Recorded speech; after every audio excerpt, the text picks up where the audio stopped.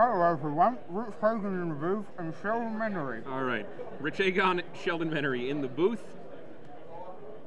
Rich is either eating some of his French fries or having a root canal. I can't really tell what. No, he's actually eating some of Rashad's French fries.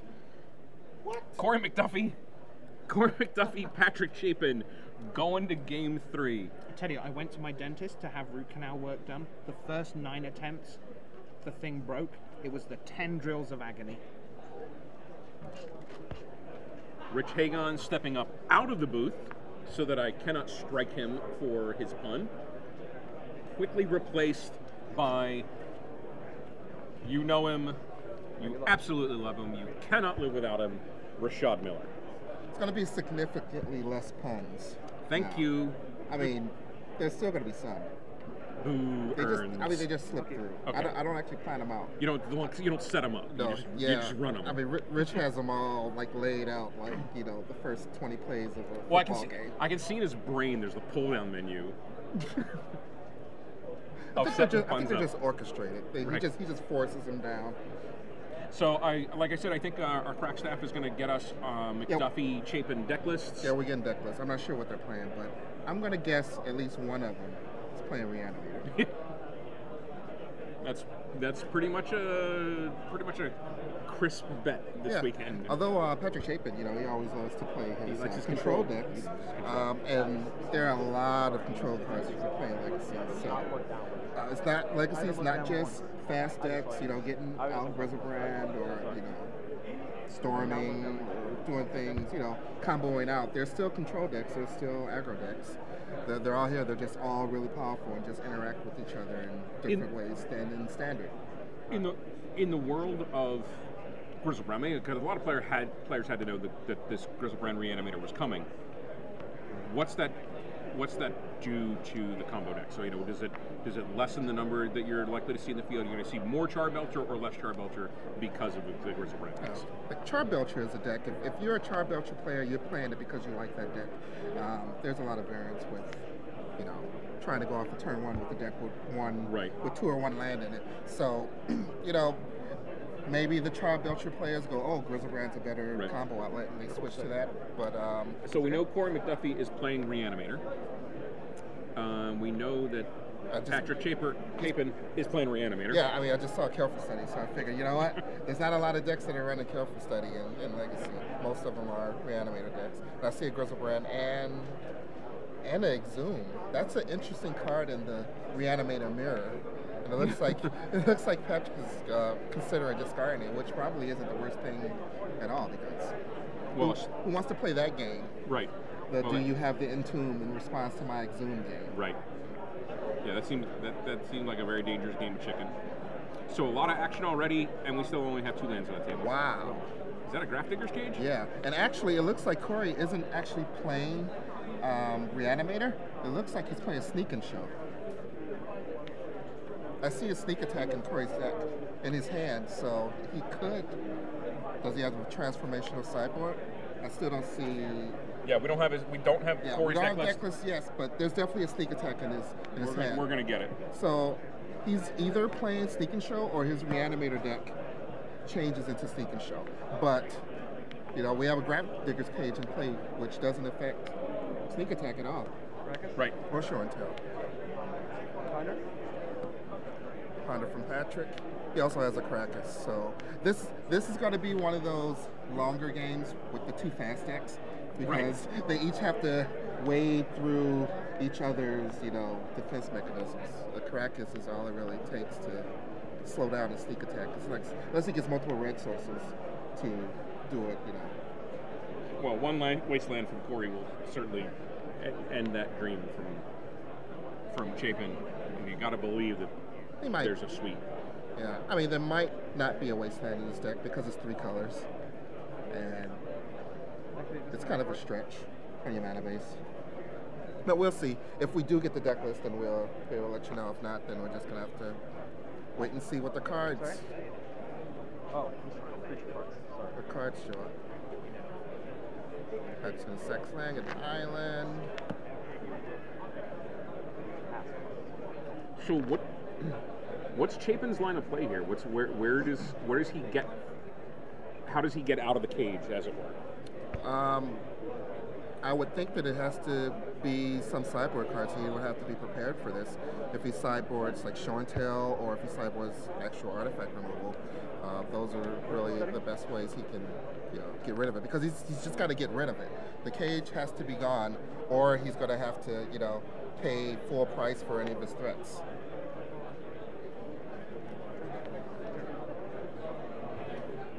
Do a quick scan of Pat's sideboard.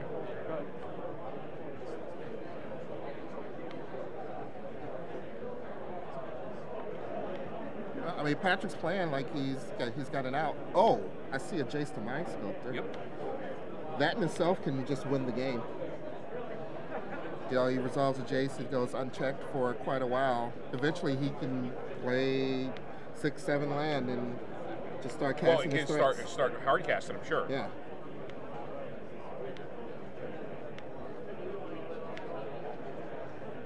There's actually an interesting sideboard card that Patrick has in his deck, out of this world, which is the colorless counter spell, the Tribal Instant Eldrazi.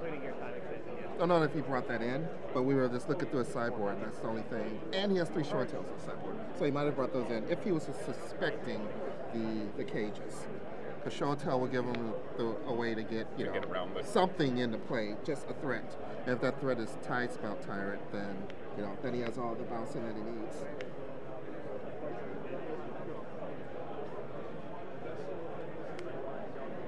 And right now, Patrick has 5 land in play. He has 6 land in play. Yeah, this might be the most land we'll see him play all weekend. So I think Plan A is, use his careful studies to get more land, to actually get enough land into play to cast his threats, and just continue to cast his threats through Corey's counter magic, which he does on the force wheel. Corey does. Ooh, Vanillion Click.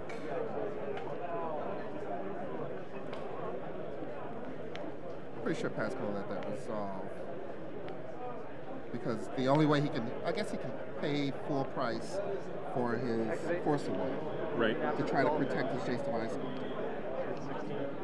Looks like that's what's gonna happen. Let's practice 2 fetches. And Corey's just sitting there looking. He shuffled the Power Blast to the top of his hand. He's just waiting to just pay a red and just foil all that. It's like, go ahead, second land, shuffle up, lose a life, cast your spell. There we go, the alternate casting cost of blue 3 for Force of Will. Hard cast Force of Will on the click. It's there. Did he just put it straight in his graveyard? Yeah. Okay. Does he know what's going to happen? It's like, yeah, this isn't resolving. Corey's certainly going to go get that red source.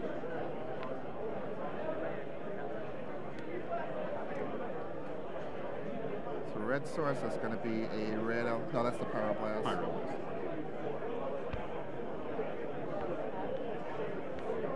And not only we're going to get rid of that Force away, but there's still a 3/1 click. Right. And a trigger. Right. Just waiting to take away the Jace the Mind Sculptor. This 3/1 may go all the way. 6 turns. I mean, it's a quick 6-turn clock. Yeah, and look at Chapin's hand. There's one card that does something. Right. Which probably isn't going to be there long. Probably not. But let's see what Corey decides to do. Right. He's thinking about it. Corey's holding on to a Force of Will as well, so his click could have quite some. He drew a land. Patrick, so that's the 7th land. And, his plan could still be,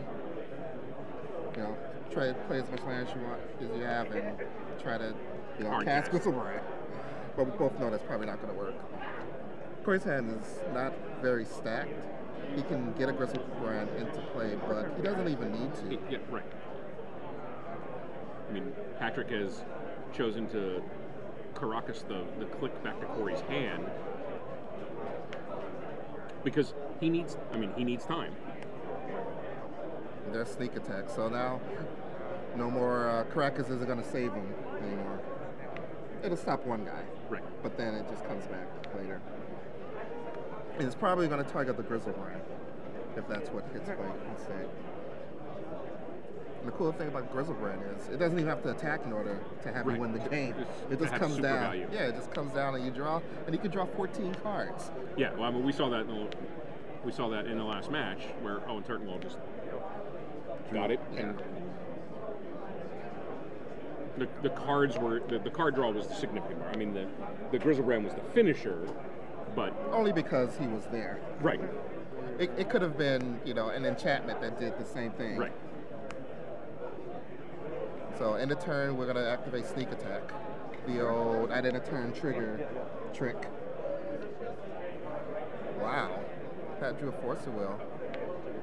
It's probably just going to let him keep all of that. No, he lets him keep gets rid of the Force of Will. Yeah, there's draws and he drew another one. Nice. But the thing is, Corey doesn't have to cast spells, really, to win the game. There Except it for is. the spells, maybe a couple of spells that he draws off of these 14 cards. Right. But he has a Force of Will of his own and a Misdirection, so he can effectively counter 2 of Patrick Chapin's counter spells. Right. I mean, he's gonna put, is that?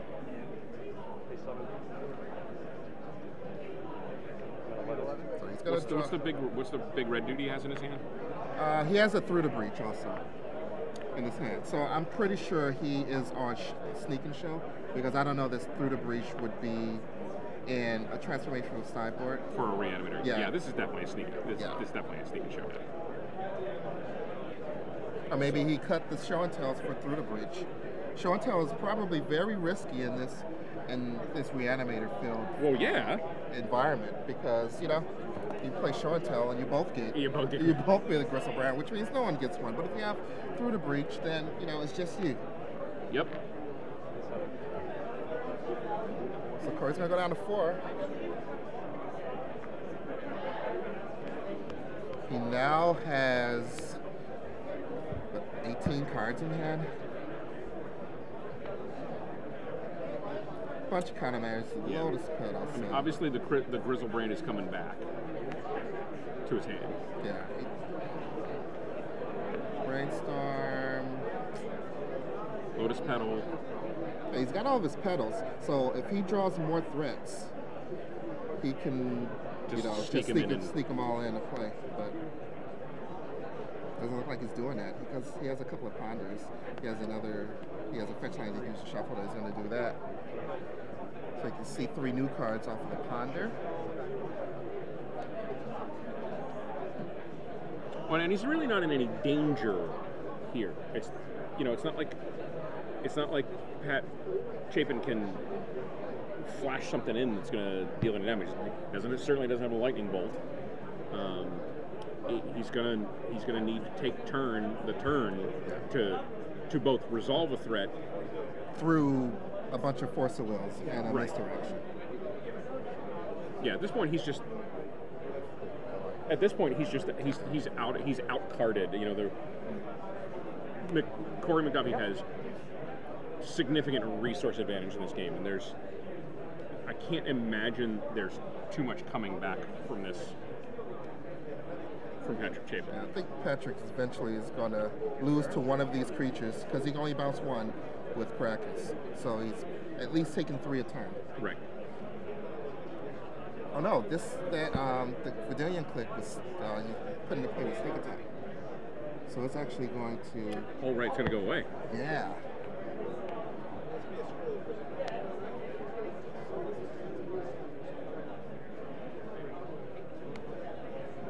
Corey's just going to play a bunch of cards so that he doesn't have to discard as many cards. Another Brainstorm, just look at 3 more cards, sees a Pithing Needle. Wow, that's a big game. Pretty sure Pithing Needle can name Krakus. Pithing Needle, and here comes the Force of Will, because Patrick knows that he really doesn't have any. He's checking to see if it says non-land. Right. There's a lot of different templating on the can't play activated ability cards, but I think the templating on Pithing Needle is non-mana abilities.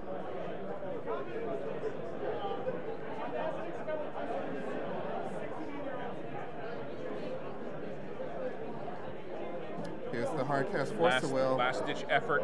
And we're probably going to see a misdirection because misdirection is made for this situation. Or maybe that Spell Pierce. Either one.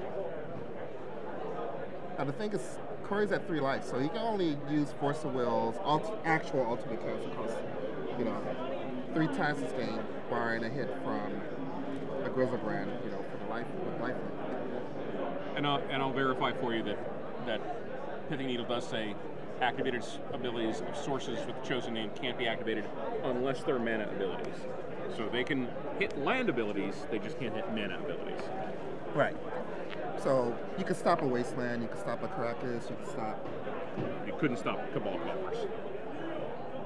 You could surely name Cabal Coffers. Yes, it's legal name. But it won't stop it from adding a bunch of black mana to it. Murder Treetop Village.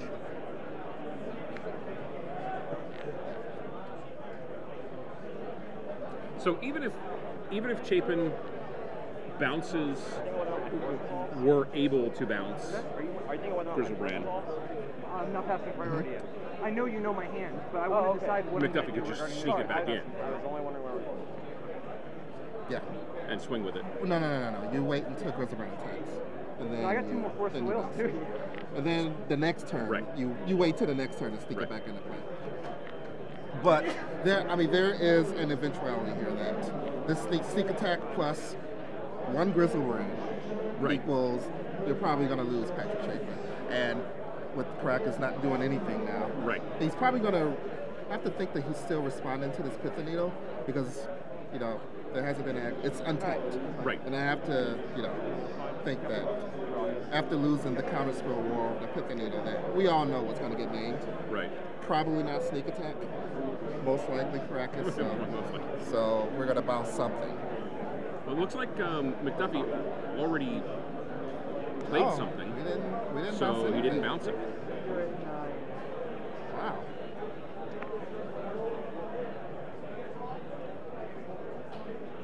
I guess Patrick Chapin's line of thinking is, I'll take this damage, hope you don't have or get another threat, and those two go away. Yeah, those 2 creatures are going to go away. But we know he has another. And he's back up to 9 life. Yeah, so he can draw 7 more cards. Yeah, so I'm not sure I understand the. I mean, if you think about it, that's really his best option of trying to win this game. We can see both players' hands. Sure. We know that Corey has a bunch of counter spells and another Grizzlebrand in his hand. Right. But what's the only way that Patrick can really win this game? It's not by giving him back the Grizzlebrand to attack him again next turn. That's 1 more draw step. And we saw right there Pat Chapin point to both the guys at end of turn to make sure that they went away. So in situations when all is lost, you have to give yourself some door to walk through. Yeah, some non-zero chance of winning. As far-fetched as it is, as it can seem. Right. Because, Corey could have drawn a bunch of nothings. And if you look at his hand, he really only has 1 more threat, just a 1 more Grizzlebrand. That's all it's going to take. But here it comes. Imagine if he didn't draw that. If he didn't draw that 1 card. Right. This game would still be going on. Again, Pat Chapin really doesn't have answers to Grafdigger's Cage.